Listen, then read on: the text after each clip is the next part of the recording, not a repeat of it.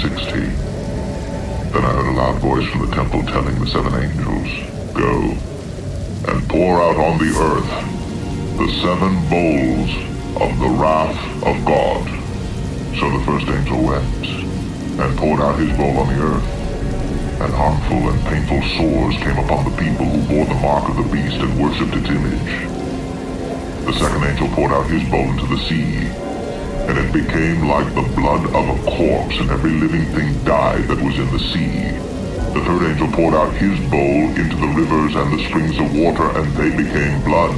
And I heard the angel in charge of the waters say, "Just are you, O Holy One, who is and who was, for you brought these judgments. For they have shed the blood of saints and prophets, and you have given them blood to drink. It is what they deserve."